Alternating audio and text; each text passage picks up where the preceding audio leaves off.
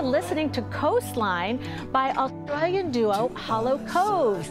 The band is hitting the road this summer, but the tour is not just to perform their music, they're also raising money to protect our natural world. They're teaming up with the National Parks Foundation with a portion of their ticket sales going towards the cause.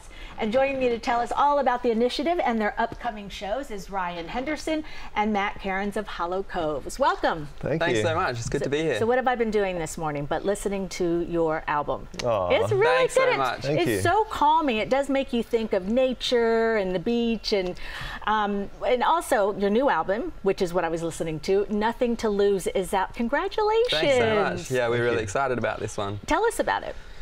Yeah, so we recorded it with a producer in Australia who was actually like an inspiration for us. His name is Matt Corby. So yeah, we did it in his studio, which is just pretty much down the road from our place on the Gold Coast in Australia.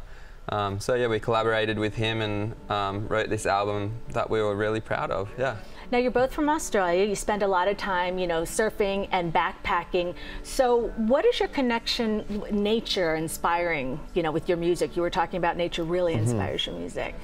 Yeah, I think just growing up, there's a really big culture in Australia for traveling and exploring nature, and we live right by the ocean, so it's something that is just a big part of our culture, just getting out and being in nature. And so when we started writing music, we just kind of wrote about experiences that we'd had growing up, traveling up and down the East Coast, and I think it just naturally came out in the things that we wrote about.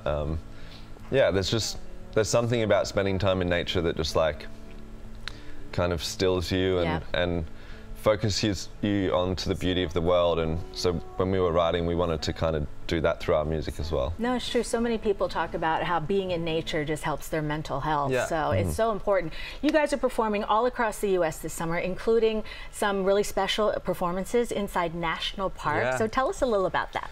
Yeah, so one of the really special ones is in Zion National Park. So we're doing playing 3 songs with the national park being the background, and it's all getting filmed, and we're making a video segment out of it. So it's such a special place, Zion National Park. We've been there before, and yeah, it's great. Now, besides the fundraising, how do you hope that your music inspires people to get outside and to the parks and environment?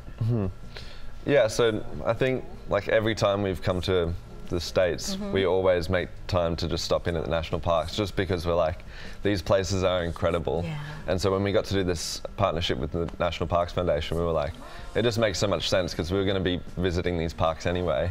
But yeah, I think we just want to point people towards the beauty that we have on this planet, and just create awareness that if we're not protecting these places, we're going to lose something so special. And so I think through our music, through this partnership, we're just trying to point people into how beautiful this world is. And yeah, I love what you're doing. All right, I have to ask you, New York City, not that we're the nature, thing, but what do you like about New York City? Because you guys have been here about 4 times? Yeah. Okay, tell me, is there anything that you really like about it? Honestly, the people are so interesting. There's so many... That's very diplomatic. There's so many characters. The people watching here is probably some of the best in the world. That's true. How about you? What stands out to you? I think the food. You can pretty much, every time you come here, you can go to somewhere new. Is there anything that you really like that you've tried in New York, like one of those hot dogs on the streets or anything? What have you had?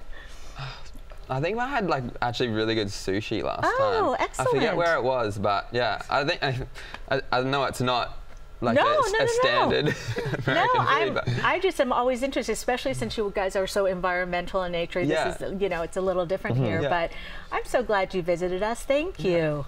And Pleasure. thank you for the work that you're doing, because you're not just making music, you're making a big difference. Yeah, thanks so much. You're welcome. All right, so you can see Hollow Coves. It's live this Saturday in Brooklyn at the Warsaw.